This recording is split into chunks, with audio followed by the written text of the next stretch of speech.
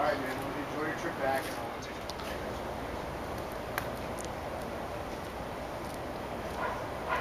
As you probably noticed by this fabulous streetscape, 4th and Monroe is a really distinctive development.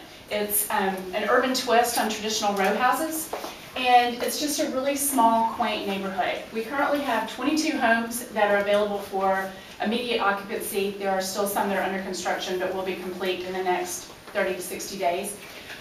We also have 2,500 square feet of retail/office space, which eventually will have retail lofts above. We'll have additional townhomes along Monroe Street, and in the back corridor of the development, we'll have some carriage homes. Yeah.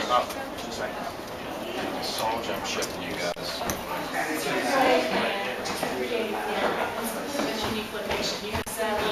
But anyway, now I have one guy.